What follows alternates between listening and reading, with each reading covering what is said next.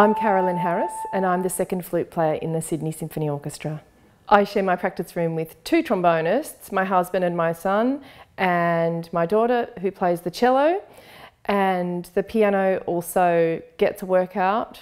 Practice is sometimes a bit hard yakka, but we try and enjoy it.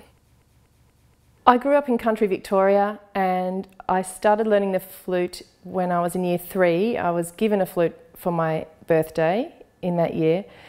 I went to some concerts where there was some flute playing and I just loved it. I wasn't sure if I wanted to pursue music as a career. I think because I was a teenager and I didn't know what I wanted to do, but I did know that I loved it and I received a lot of encouragement, and I think that definitely helped. Once I finished my degree, I knew that I wanted to be an orchestral musician, but I decided to move to Sydney because, well, my boyfriend, who became my husband, was already living there and he was also studying at the School of Music.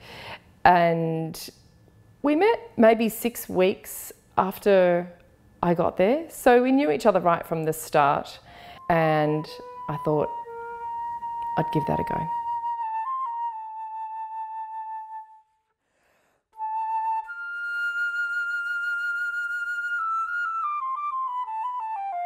Once I started getting a little bit of work, a lot of it was with the Australian Opera and Ballet Orchestra, and so I worked as a freelancer with them for a few years before I got my first full-time job with them in 1998.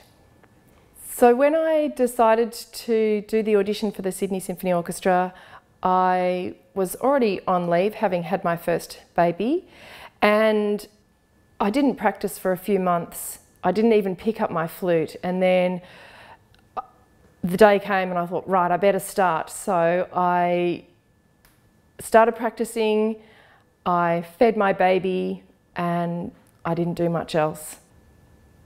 I decided to audition for the Sydney Symphony because it was something that I'd thought about for a long time.